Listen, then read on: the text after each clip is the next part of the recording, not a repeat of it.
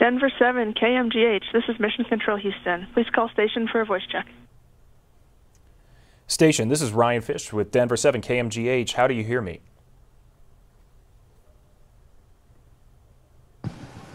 I've got you loud and clear. Welcome aboard the International Space Station. It is so good to speak with you, Major Ayers. What is it like up there inside the ISS? How would you describe it?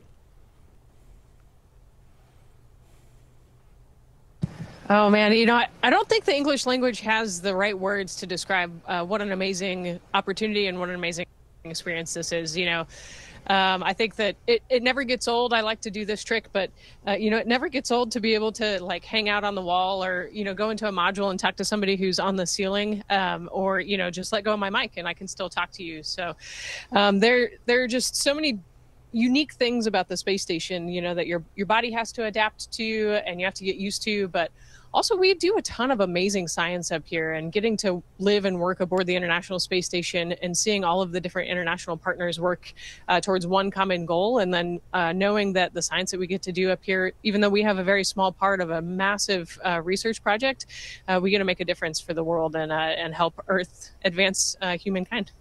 Well, tell us more about the mission that you're working on up there right now. How long are you staying up there aboard the ISS, and what have you been doing with the newest members aboard the ISS?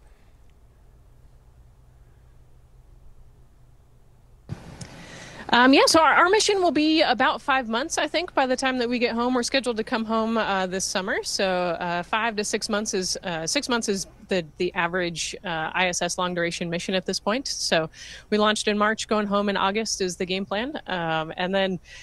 You know, the biggest thing for us, the science, we do about 60 to 70% science up here. And at any given point, there are over 200 science experiments going on, both on the inside and outside of station, looking down at Earth, looking out at space.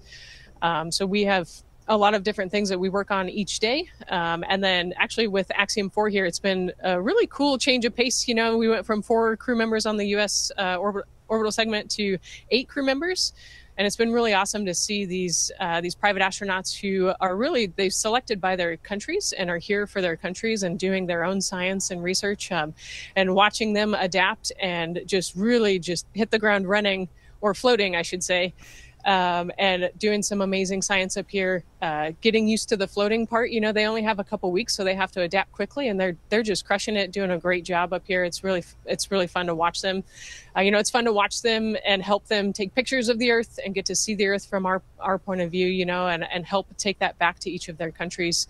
You know, we've got people from all over the world that are up here right now. Currently 6 different countries represented on the International Space Station. So it's been a blast. And then, you know, Axiom is just an amazing example of commercializing low Earth orbit. You know, NASA's goal is to eventually get to the point where NASA can buy services from commercial companies that are cheaper than what we pay for right now, and then that allows us to focus on the Artemis program and getting onto the moon and Mars. So a lot going on up here, and really excited about the future of space exploration.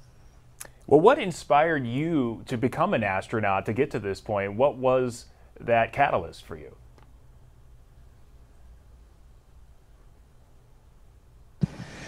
Oh man, you know, I had an affinity for space and for the sky since I was like, you know, knee high, really little. I loved the sky and space. And, you know, I used to drag my family out, you know, out east of Colorado Springs to get away from the city lights to watch meteor showers. And so I was always fascinated by it. And then growing up right there in Colorado, you know, I got to see the Thunderbirds fly over every year. So I kind of knew that the Air Force Academy existed and that there was a military potential path. And, you know, growing up in the shuttle era, as soon as I found out that you could fly the shuttle, I was like, that's what I want to do. So I was a very serious little kid. I set my goals really high and wanted to become a pilot and then eventually an astronaut. And, you know, kind of put my nose to the grinder, worked really hard, and never got bumped off that path, and was able to get here today.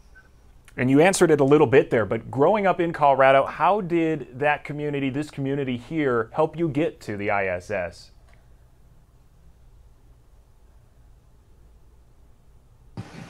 Yeah, you know, I think there's so many opportunities in Colorado. You know, I grew up right there in Colorado Springs, went to high school in Woodland Park, and so I had some amazing experiences in school. I had some great teachers that encouraged me when I said I was interested in math and science, and you know, and I think I had some amazing coaches as well. So I think that being part of a team and learning how to to take care of other people was a huge part of what got me here today.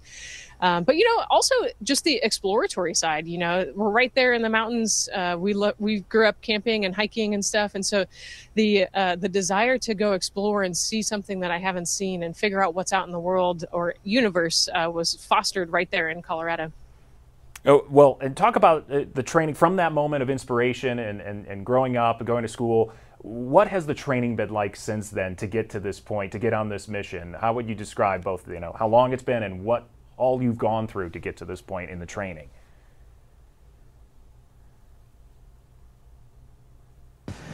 Oh man, I tend to say I've only ever been in training my whole life. I feel like every time I get to a new spot or a new qualification, there's something else that I need to learn. And so, from the Air Force Academy, I went to grad school, and then I went into pilot training.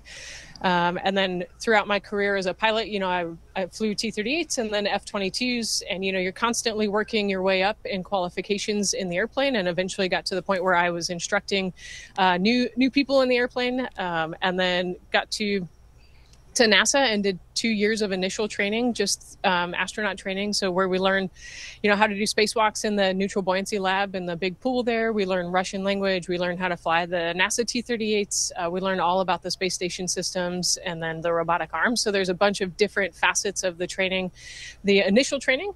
And then I immediately went into the specific mission training. So that was about another 1.5 years of training. And it's just more specific stuff for our mission and the science that we're doing, and then more details and more in-depth on the space station and how to maintain it and how to do all the science up here. So, I like to say my entire career has just been a bunch of learning and a bunch of training. And that learning and that work and science still continues. I know your day-to-day has a lot of that, but for all of us down here, what is a typical day like up there?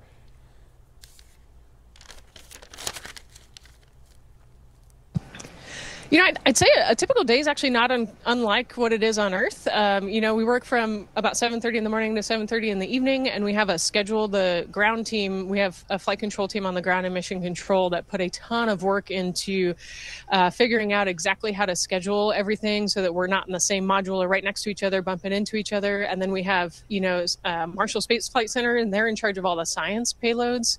And so they help with all of the different science procedures that we run. We in that 12 hours, we do 6 to 8 hours of work, whether that be science or maintenance. We have to be the plumbers and electricians up here as well. So we do a lot of maintenance on board.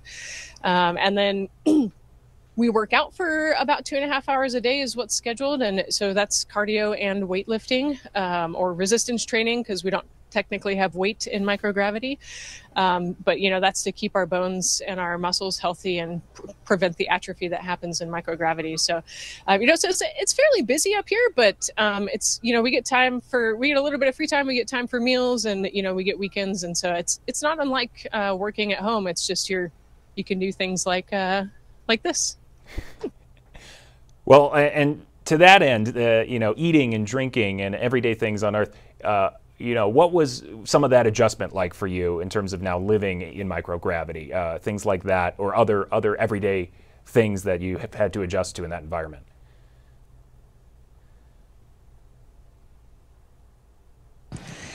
Yeah, it's interesting. Like your body really adapts quickly. It's amazing how quickly the body adapts. Your brain adapts. You can drink just like normal. You just have to be careful because drinks can fly all over the place. I've got a drink bag here, so if you let go of things, they might float away, or if you forget to cap it, you might have some flyaway liquid. But it's pretty amazing and fascinating how quickly you get used to it. You get the fluid shift. So without gravity, a lot of the fluid shifts up in your body and up into the brain area. And so, you kind of feel a little bit congested sometimes, and maybe your taste buds get a little dulled because your sense of smell gets a little dulled. But overall, you kind of feel normal, minus the fact that you're floating, like I said. Well, and you've done so much training for this and preparing for being in that environment. But is there anything other than what you've said already that surprised you in terms of that adjustment, the work or the environment? And how does it compare to what you were training for and preparing for?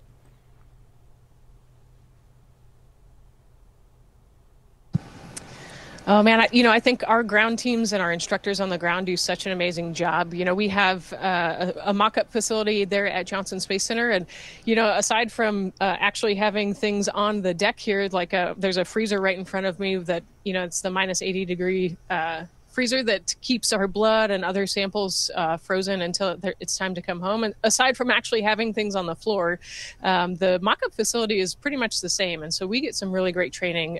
So the adjustment to the procedures and running all the science and stuff was actually pretty quick.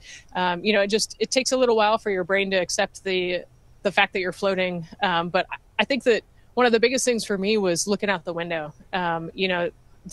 Getting to see the Earth from this perspective, I still am not used to that. I'm still amazed by every sunrise and every sunset that I get to see. This morning, the northern lights were out right over the northern U.S. We flew right over you guys. Actually, I was taking pictures of Denver this morning. Well, my morning, your midnight. But and it was a beautiful, crisp, clear morning in Denver this morning. And then right after that, I got to see the aurora come out and got to see the beautiful, greens and purples even of the northern lights. So I don't know that I'll ever get used to the view. And I try to take as many pictures as I possibly can so that we can share it with you all and then share it with the scientists, because there's always data to be collected as we look back on the Earth. What is your message, first to the community here in Colorado who looks up to you, knows you, or is inspired by you, and then also just folks in general who want to do what you're doing and become an astronaut one day? What would be your message?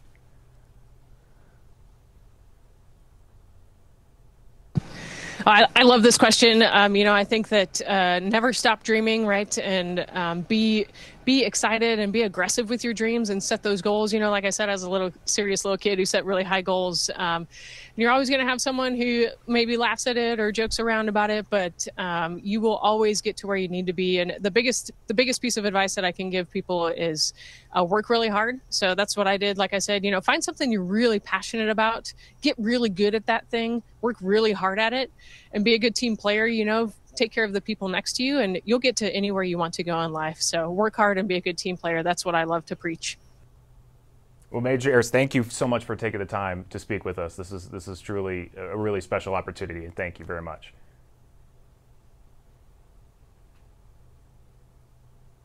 Yeah, thank you. To my hometown, home state, I should say. I loved, like I said, loved growing up in Colorado, loved exploring. And really excited to represent Colorado up here on the International Space Station and represent the U.S. And we're doing some really exciting things in human spaceflight, and I'm excited to share it with you. So thanks again. Station, this is Houston ACR. That concludes the event.